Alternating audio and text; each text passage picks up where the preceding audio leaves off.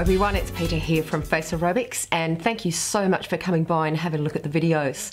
And I really appreciate it, and you know, I really hope that you enjoyed our video, our Christmas message from John and myself.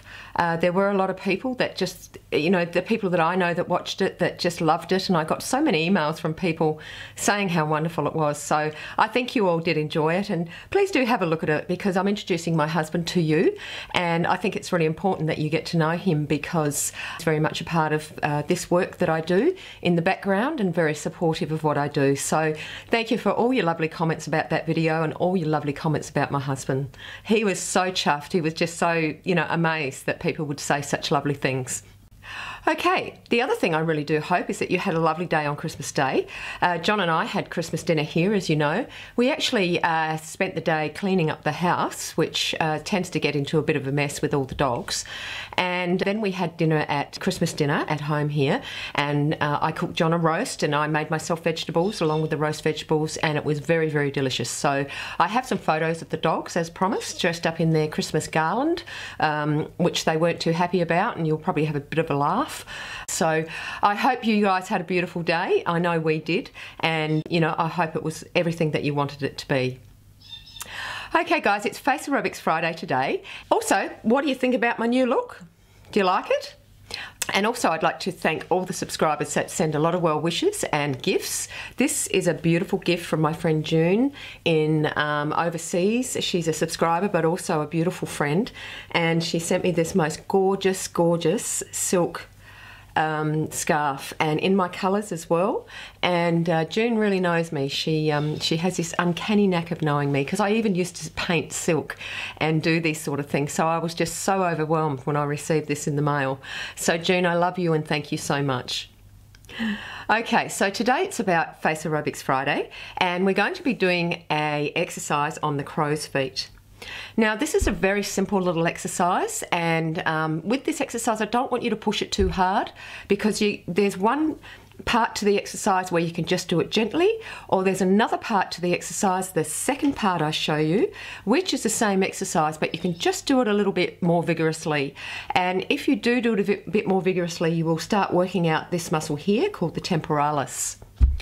Okay, so what we're going to be doing is we're going to be using our two fingers. We're going to be placing them on the corners of our eyes, and we're going to be stretching them gently.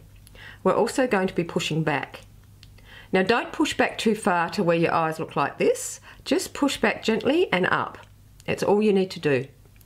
So the first exercise is, all we're going to do is close our eye like this. I did a video recently on the muscles of the eye, and I'd really like you to go back and have a look at that, because we're using the muscles, we're activating these muscles as we do this exercise, because as you're activating the muscles, it's just gently pulling in the muscle and it's exercising it. So let's try it again. So we're just using this muscle here called the palpebral reflex. This is the first exercise. So gently up, gently, don't, as I say, don't stretch, just nice and gently, and just close your eyes. And it's just your eyelid that you're doing.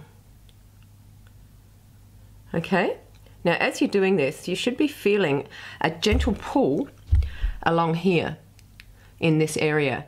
And what that's doing is just gently pulling in and out, ever so slightly, just enough to exercise and build up that muscle a bit. Because as the muscle builds, the skin will start to stretch over the muscle, and it will, all those little wrinkles here will disappear.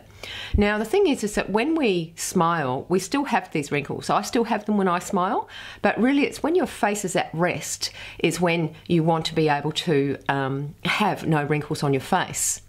So again, we're going to be working here, but this time we're going to be using the orbicularis oculi. Okay, so we're going to be using the bigger muscle, and because it's attached here, this muscle, the temporalis, is going to start moving as well. So let's give this one a go.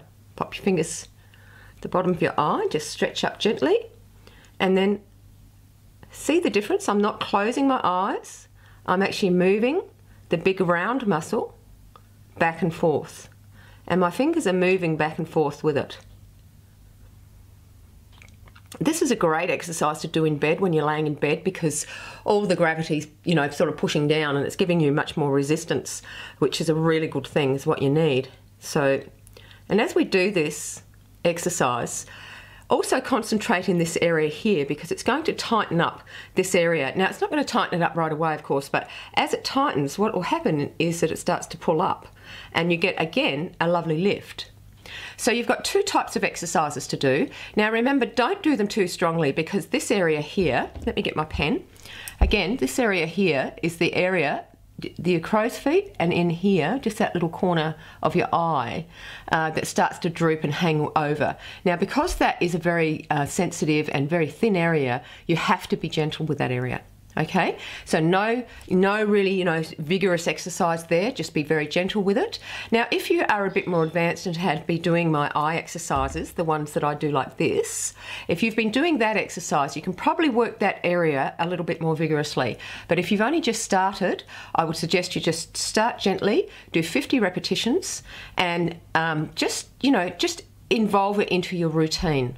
Remembering that you have a forehead routine, you have your eye group routine, you do your nose, you do your upper and lower cheek muscles, and then you do your neck. And that's the routine that you do every day, and it should only take you 8 to 10 minutes a day.